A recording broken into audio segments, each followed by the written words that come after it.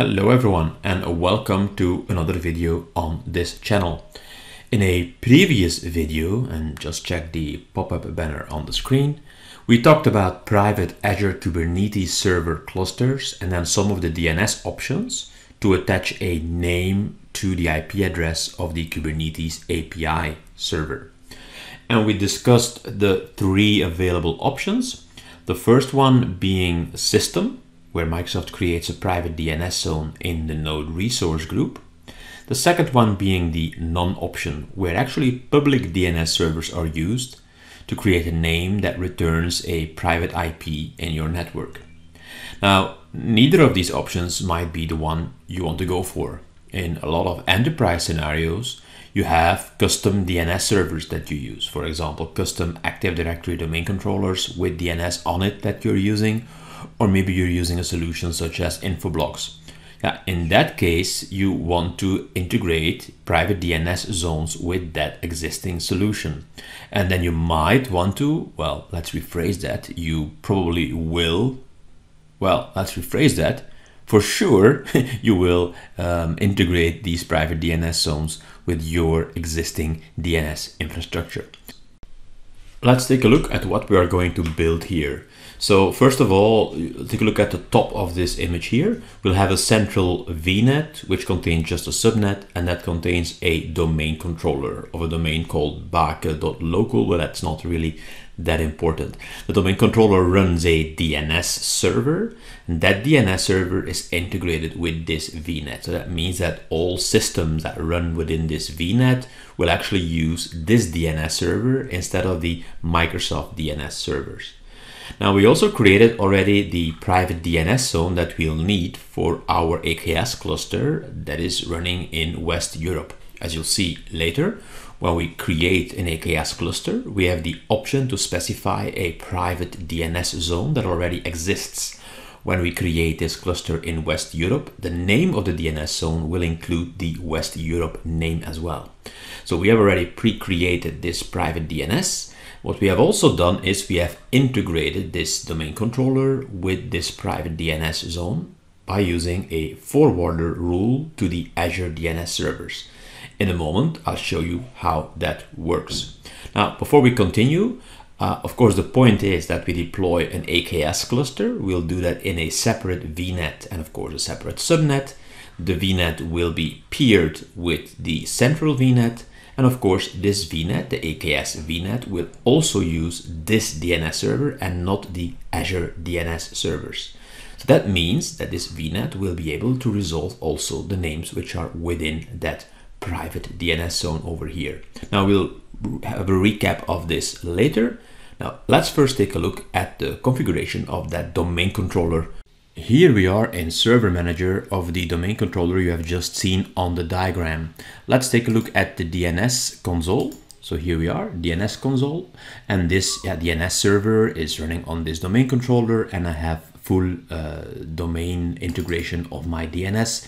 So you'll see my domain name here, bake.local. I see the record of that domain controller also in the zone here. Nothing too special. That's the standard thing that happens with Active Directory and then DNS integration in Active Directory. Now what you do see here is a conditional forwarder. There's a conditional forwarder for privatelink.westeurope.azmk8s.io.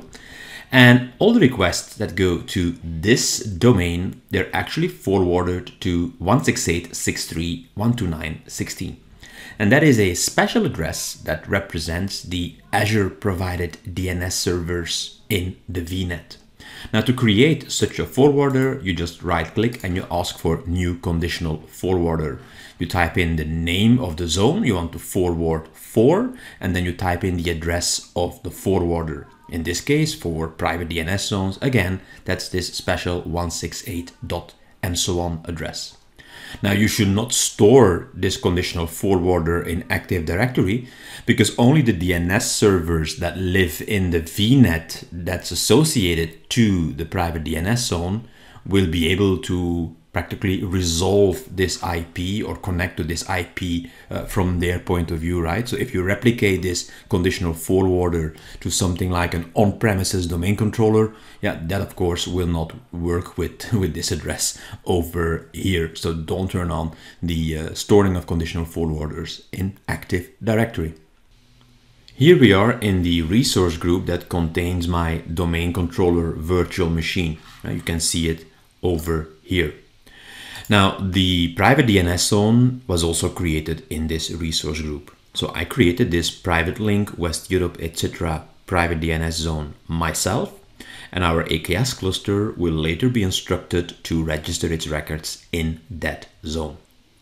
Now, you have seen also that in the DNS configuration with a conditional forwarder on the Windows server that I set up a conditional forwarder for this domain. Of course, that means that the network that my domain controller is running in needs to be linked as well to this private DNS zone. And that's also something I took care of. If you click on this private DNS zone, here we can see there's a virtual network link, and the VNet DC virtual network that contains my domain controller is linked to this private DNS zone. This means that we are ready to deploy our AKS server and make sure it registers its records within this zone. Now, maybe one thing before we do that, I created a test record over here. Let's see if we can resolve this test record. I'm back on the VM, and everything you have seen so far, like the conditional forwarder, but also the integration of the network with the private DNS zone, should make sure that I can resolve the name you see here. So let's try and do this.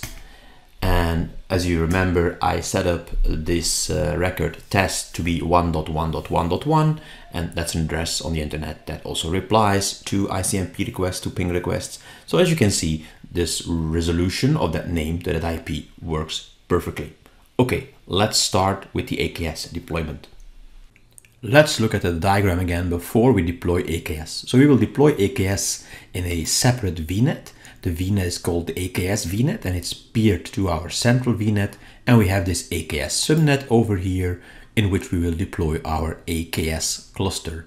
And remember, the VNet is using a custom DNS server pointing to this domain controller, this DNS server over here. This is the resource group that contains the VNet. So if you look at the VNet, you see here, it's called VNet AKS, as you know. And we have indeed the peering to the central VNet that contains our domain controller and our DNS server. And we've set the DNS server of this VNet to a custom one, namely 10.1.1.4. So we have this VNet here. There's a subnet here called AKS, and we will deploy our AKS cluster within this subnet. Now, it's important to note that if you want to use a custom private DNS zone, you'll have to provide a managed identity to the AKS deployment. I've created a managed identity here. Here you see it. It's called UMI AKS, which is a regular managed identity. If you click on that, there's nothing really special to see. It's a managed identity object of the type user assigned managed identity. Now, before we go into details of looking at what the requirements are for this managed identity, let's first try and deploy our AKS cluster. Instead of using Bicep, let's deploy this with the Azure CLI, because this will make the process a little bit clearer.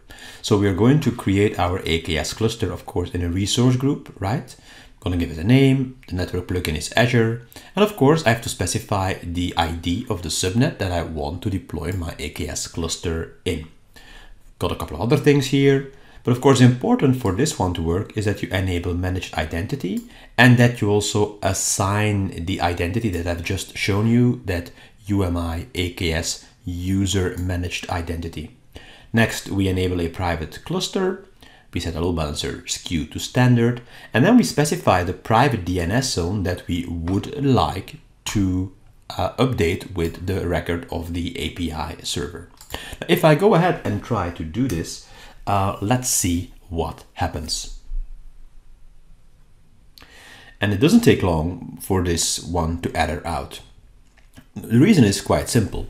If you look at the error details here, is that our user assigned identity does not have the right to read and write to this custom private DNS zone, and it needs to update that record over there. So we're going to first provide access rights to our user managed identity to be able to update that private DNS zone. I'm in the private DNS zone now, and we can just go to access control IAM, and there we're going to add a role assignment.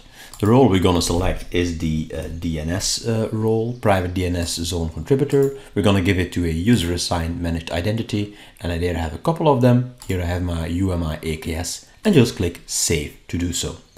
Now that means that our user managed identity has access rights to update this private link DNS zone. We're now back at the managed identity in the Azure role assignment section, and it's clear that the private DNS zone contributor role was given to our identity.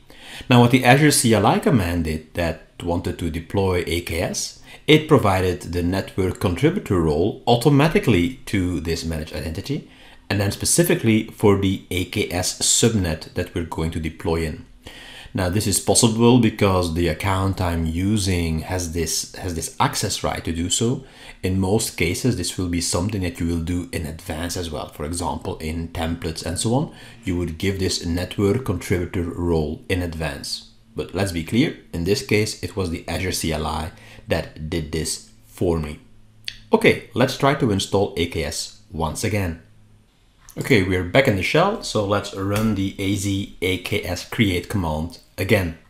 And here we are at the result, but sadly there was an error. The thing that happens here is that the AKS deployment tries to link this VNet to the private DNS zone as well. And that obviously fails because the managed identity that we are using does not have the correct access rights to do so. So let's get that fixed.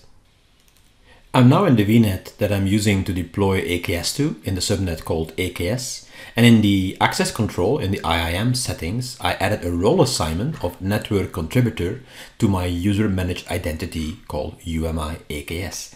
That should be enough to make sure we don't get that error in the previous section. With role-based access control now the way it should be, after rollout of the AKS cluster using the Azure CLI, you get this as a result in the Azure portal. And just take a look at the API server address here. So this name is being created here. There is some randomness in the name. And so I expect that this record was added to the private link West Europe zone that we created ourselves already in the beginning of this video. So if we go back to our private DNS zone, you'll indeed see that that record is over here. And this is the address of our API server. Now what also was done was the creation of a virtual network link. That's not really required in this case because the only thing that should be linked here is our VNet DC VNet. So the VNet that contains my DNS server, that should be linked to this private DNS zone. The other ones don't need to be linked because they will use this DNS server to resolve the names. Anyway, although it's redundant, it's not something that's really in the way here. I'm now on an Ubuntu client that's in a VNet that's using our DNS server, our custom DNS server. So that custom DNS server should be able to resolve the AKS private name properly. So let's see if that really works. So let's try and just use ping here. And this is the address we've seen just a moment ago. When I press enter, you can indeed see that indeed this resolves to 10.2.1.5. There is of course no response because the API server does not respond to ping requests. So our private DNS name resolution with a private AKS server is working properly. So we've come to the end of this video where we took a look at how to create a private AKS cluster, but then register the DNS name of that private AKS cluster's API server into a private DNS zone that we created beforehand. And we integrated our own custom DNS with that private DNS. So any client that uses our custom DNS can resolve the names in our private DNS zone. Of course, when we deploy such a cluster, it's important that you realize that you have to use a managed identity or a user managed identity. And here in the screenshot, you see also the Azure role assignments that you need to provide. So we provided the private DNS zone contributor on the Private DNS Zone, and we also provided the network contributor on the entire VNet that we use to deploy AKS. The other two Azure role assignments were actually given during the AZ AKS create command that ran, because I as a user also have that access right as an owner to set these permissions. I hope that's a bit more clear to you. If you have questions, do leave them in the comments, and see you some other time for another video. Bye bye.